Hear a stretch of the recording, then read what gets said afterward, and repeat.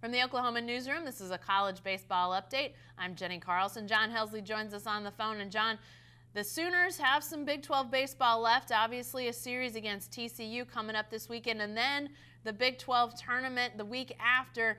Talk about the Sooners' spot in terms of Big 12 race, but also NCAA tournament. A little tenuous on the ladder there, Jenny. You know, Oklahoma always looked at this as a big series. You know, TCU coming in to close the regular season. I think they, obviously they had hoped that it would be for major stakes in the Big 12.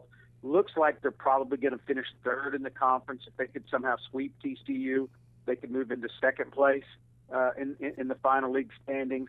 But really, the weekend's about getting as many wins as they can against a very good TCU team and sort of ramping up their resume for the postseason. So a very important weekend for the Sooners with TCU in Norman.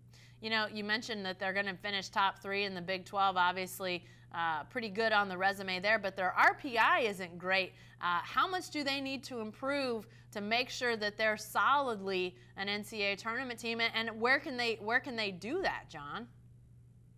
Well, TCU would be a great start because that's a team that's in the top 5 RPI-wise. So here's a great opportunity for them to sort of remind people that they're a good ball club. They've struggled in a lot of their midweek games, lost a lot of those. Their strength of schedule is not great. As you mentioned, their RPI is down in the 80s. So they've got work to do. TCU would help. They'll get an opportunity next week in the Big 12 tournament to try and pad that resume there with some wins, perhaps against some other RPI teams that are strong right now.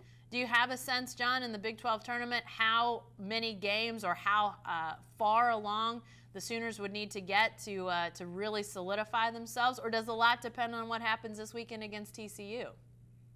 I think a lot depends on this TCU series. I really do. That's their best opportunity.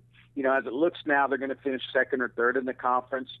So they'll be on the opposite side of the bracket from TCU, with only a possibility of seeing them once then in the championship game, which would do them a lot of good, obviously. In a 2 or 3 spot, it looks like they'll be in the same pool, the same side of the bracket as Oklahoma State, which is another good RPI team. So there's some opportunities there. But I don't know how much next week matters if they don't really take care of some good business against TCU this weekend. Yeah, you got to hope the rain doesn't get them. I guess we'll have to wait and see on that. Hey, be sure to stay with the best coverage team anywhere at newsok.com and every day in the Oklahoman.